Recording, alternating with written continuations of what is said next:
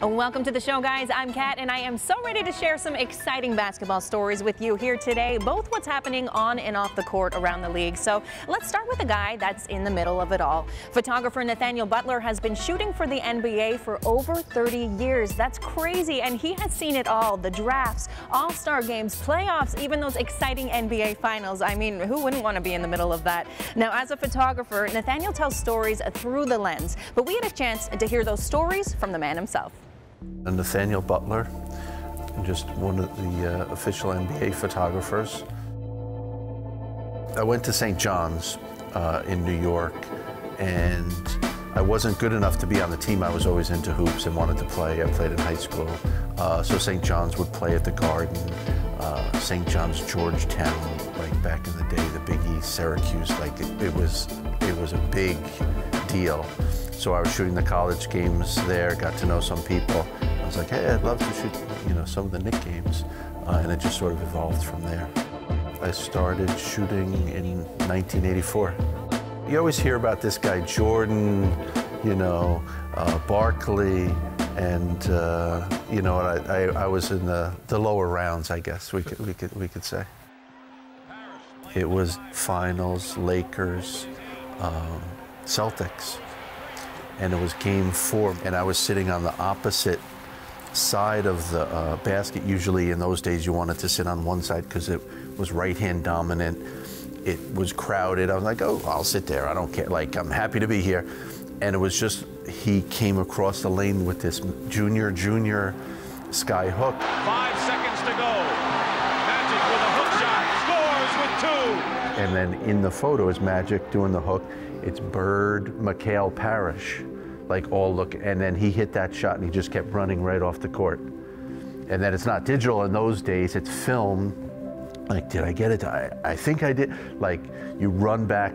In those days, we would develop the film in the hotel. I'm in the bathroom in the hotel, shaking the black and white film, holding it up, and then you yell, ooh, we got that shot. And it was cool because Magic referenced that as one of his favorite moments. I deliberately would choose back in the day to be on the side where Jordan went second half. And I was like, the game's on the line, he's taking it in, and I deliberately would do that. Then the game in Utah, he juked Byron Russell. I have the shot, the ball literally right on his fingertips with the shot clock coming in the background. You never ever see that picture. You see the shot down court that one of my colleagues shot, and it shows the arena, the people's face, and it is a better moment from that angle because it puts it in more of a context.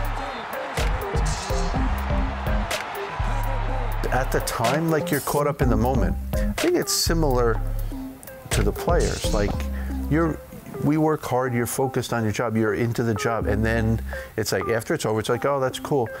But then you become more reflective, like you look back on it 10 years later, 20 years later, and it's like, wow, that was pretty cool. I think Michael always had a flair for the dramatic. So he like slowed down, got the crowd into it, the crescendo, that kind of stuff all plays into it. And it's just fun to have been there. It's stuff as much as you think will get duplicated, it doesn't. Things change.